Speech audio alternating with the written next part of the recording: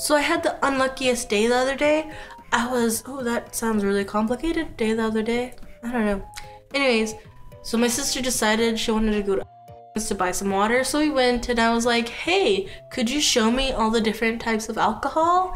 And so we went down that aisle and I accidentally bumped into a guy, and then that guy bumped into the aisle, and then he dropped a bottle of alcohol. I don't even know if it was expensive. Probably not. It was like, nah.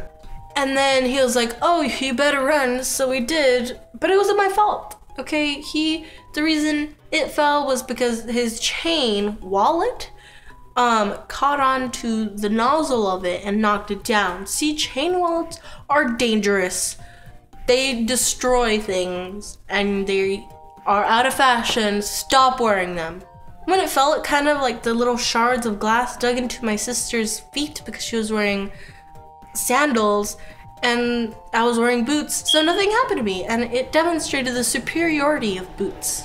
And then as we were getting out of the store, there was this lady on one of those things people use when they can't walk, and she had a bunch of little teddy bears strapped to the back. And I don't know why. And then she probably sold them from children, because when we got out, she was just there driving around, circling these kids and screaming at them like, you stupid kids. And we were like, oh, they probably did something to her. Then she circled around again, around all these cars, came back to where we were walking down one part of the like pavement.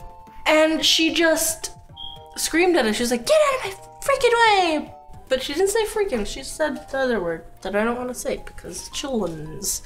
Anyways, so we were obviously very scared, and we realized that the kids did nothing to her. She's just a very grumpy old lady. And then we saw her get up from her little scooter, and I'm sure that most people can walk without them, they just can't walk very long, but she looked very strong. There's no way, maybe, that she needed that. Regardless, it was just kind of like, why are you on the little scooter? No, you just went to put water in your gallon. I guess it could be helpful if her arms aren't that strong. Am I being mean? I don't know.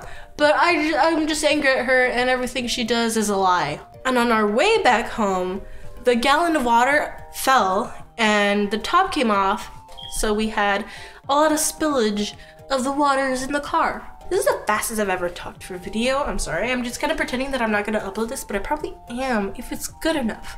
So if you're seeing this, then yeah, I thought it was good enough, or I talked fast enough. And I'm sorry for all the beeping, because I don't know, I think our fire alarm is kind of off, so it'll beep every once in a while, and we try to remove the batteries, but it doesn't really help.